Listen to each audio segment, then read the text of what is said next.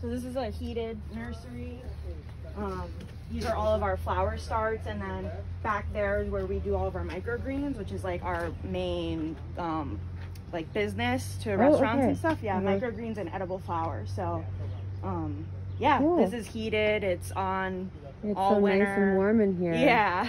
When did you guys get started farming? This is our 7th season. So, oh wow. Yeah, 2015 was our first year. Yeah, but we didn't always grow flowers. We're about 4 years in. Okay. For like doing cuts and stuff. Cool. Yeah. And have you always been on this land? Yep. We lease here. We have a really good situation.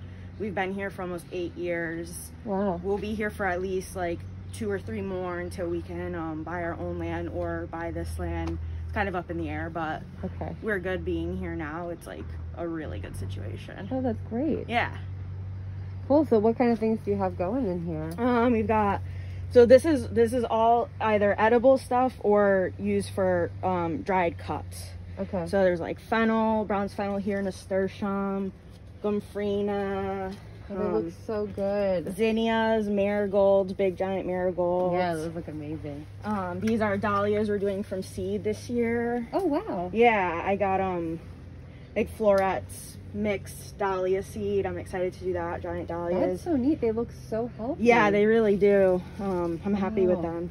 Cosmos, oregano, rudbeckia, basket flower, and then some eucalyptus, some obium, more nasturtium. There's stock down there, status. Awesome. So cool. And then in here you have, wow. Yeah, so microgreen mania. Yep, these are microgreens that will be cut like so pretty. Tomorrow or Wednesday for delivery on Thursday. So super fresh. We work with a bunch of distributors all throughout Connecticut and grocery stores. Yeah, where do your shoots end up?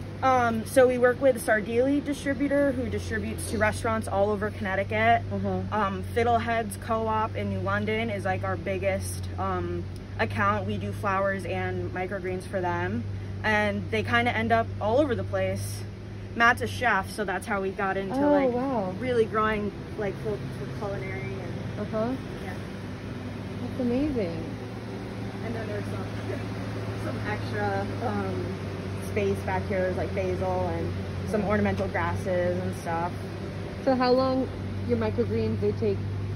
7 days, most of them. 7 days. So this whole greenhouse turns over like every 7 to 10 days, and we do about 100 pounds out of here a week. Wow. Yeah, it's so the whole greenhouse is full all the time, and you have like the next round germinating right here. These were just seeded this morning, and this will be next week's pea shoots. Gotcha. Yep, and they'll come out like pretty much right after this one gets harvested. Amazing. Can you see like expanding this a lot? That we need to. Yeah, we're like, you can see we're like busting at the seams already. Yeah, we're gonna add an addition onto this in the fall, so we have more heated space. And how do you heat this? So yep, there's a big propane heater there in the back.